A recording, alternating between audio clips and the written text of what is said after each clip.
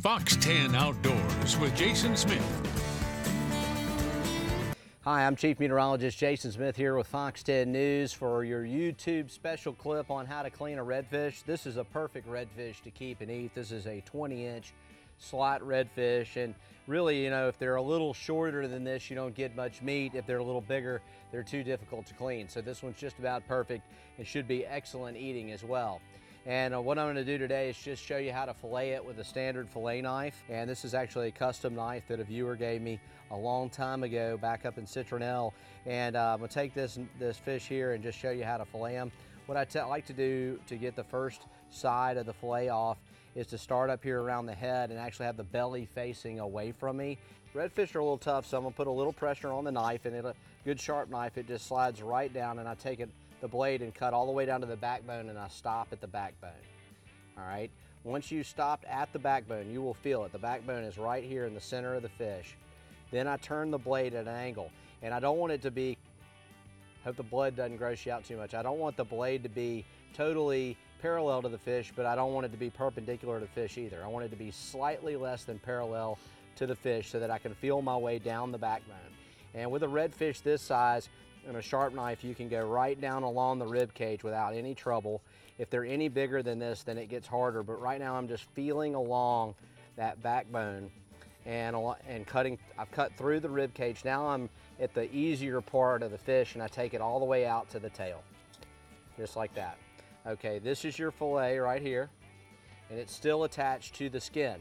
Now I've left the skin attached to the tail, and that's going to be important into helping me be able to get leverage on getting the meat off the skin. Now I take the blade at the same angle that I did to cut down the backbone, and I'm going to take it and do it a little less than parallel to the actual skin, and I'm going to just come down along with the knife and separate the fillet from the actual skin of the fish. So what I'm doing is I'm just kind of working my way down, and voila, there's the fillet right there. So this is what we're going to be eating. Now there's a problem with this.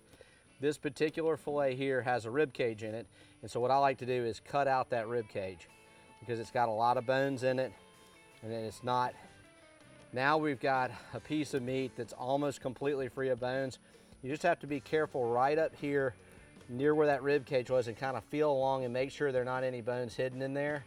And sometimes there'll be a couple of little bones right in here along this backbone line here, so I'll cut out a little notch in the fillet there. So that's one real good fillet right there. All I have to do is rinse it off and put it in a Ziploc bag.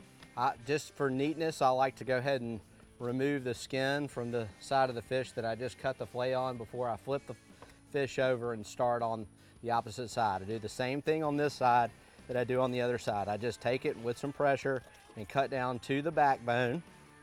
Then I turn the blade at an angle a little less than parallel to the fish and cut down, and I kind of bring the blade back and forth as I come along so that I'm able to cut through the rib cage and then down along the backbone of the fish, right like this. And I just cut right on along at that angle until I make it out to the tail, just like I did on the front side, and then stop. And then I flip it over. In this case, the tail actually did, the skin did actually separate from the tail. It'll make it a little trickier, but no problem.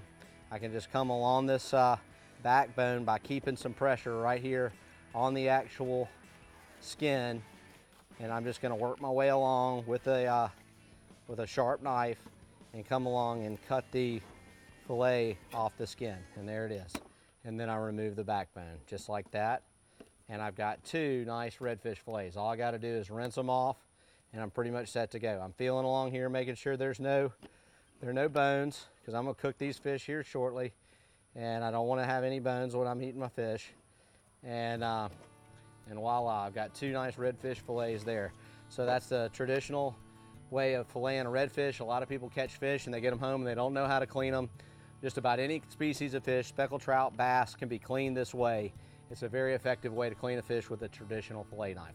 Thanks for joining us here on YouTube for Fox 10 Outdoors. I'm Chief Meteorologist Jason Smith.